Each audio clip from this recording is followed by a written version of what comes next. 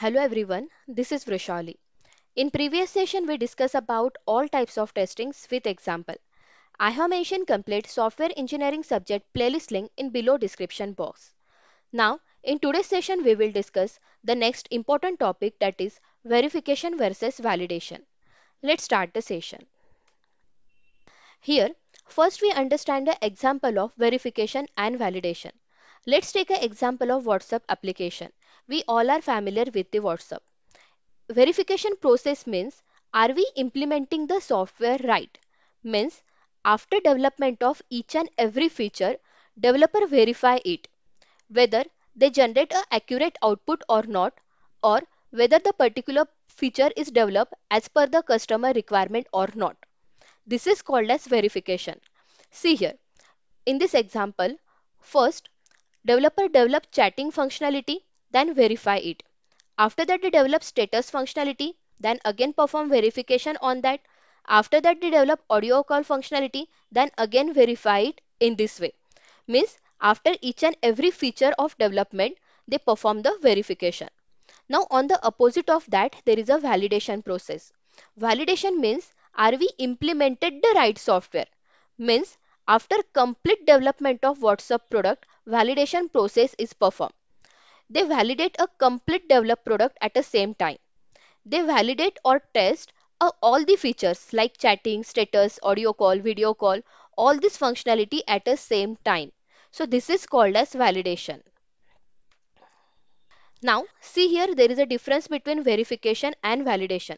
As per your exam point of view, this is one of the most important question. So verification first perform and after that validation is performed. Verification is known as static testing because they only focus on requirements of the customers. Validation is known as dynamic testing because here tester generate different types of test cases, positive test cases, negative test cases regarding a particular product. Verification performed by quality assurance team or developers, and validation is performed by testing team.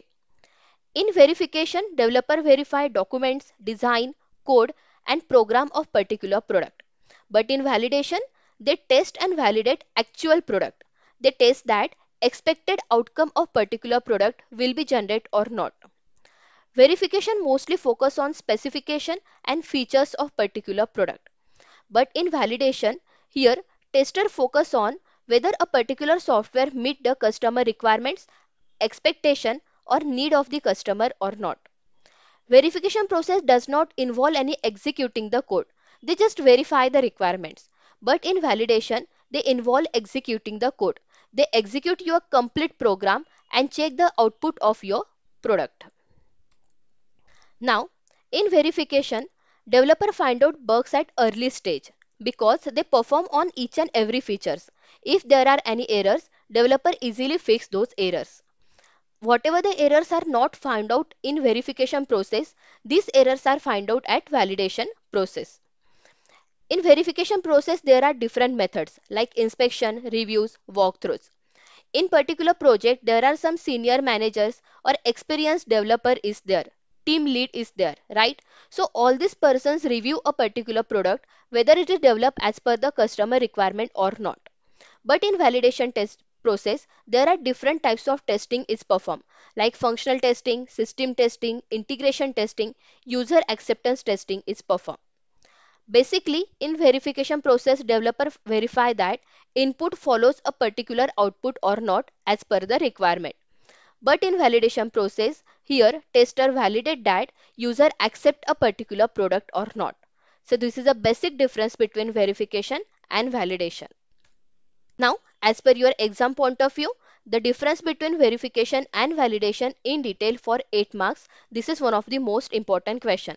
At that time, you have to mention maximum 8 points in your difference. So thank you. Keep learning.